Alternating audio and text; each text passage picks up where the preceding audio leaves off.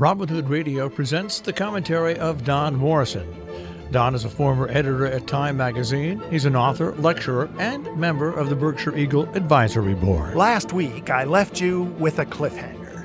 I had just told my wife that when I die, I want to become a non-fungible token. That's an asset based on cryptocurrency technology. NFTs, as they're called, can fetch very high prices. But apparently my wife couldn't wait for that windfall. She was standing over me with a knife. Well, it was all a misunderstanding. I had not yet told her she'd be the one who has to make me digital, and neither of us knew how. We agreed to wait. But that got me thinking, why not now? After all, an NFT is just a digital file, like a tweet or a photo. How hard could it be? Very. But I did it. Here's how. First, there were the fees. You need a digital currency to pay them. So I went online, created a digital wallet, and bought $100 worth of Ethereum. That's the second biggest crypto moolah after Bitcoin, and a favorite of NFT creators like me. I used a credit card. My bank rejected the sale as suspicious. It finally went through, but the currency had fluctuated, and the digital wallet site added its own fees. I ended up spending $106 for about $90 worth of Ethereum. Next, I needed a website that would transform my asset into a non-fungible token.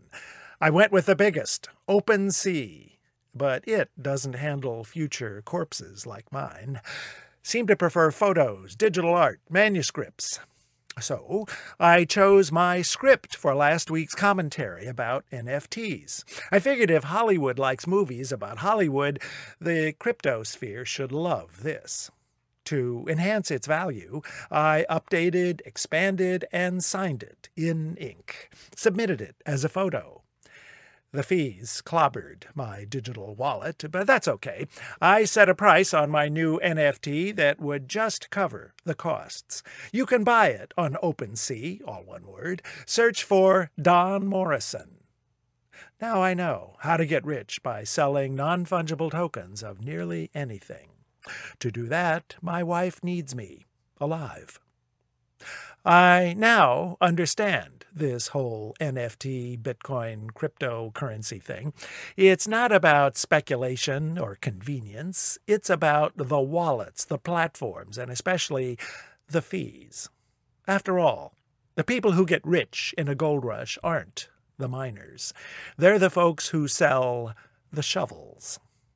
I'm Don Morrison. Don Morrison is an author and editor. He's taught at universities in the United States, Europe, and Asia.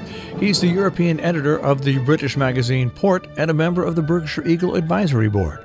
He lives in Paris, Miami, and in Berkshire County.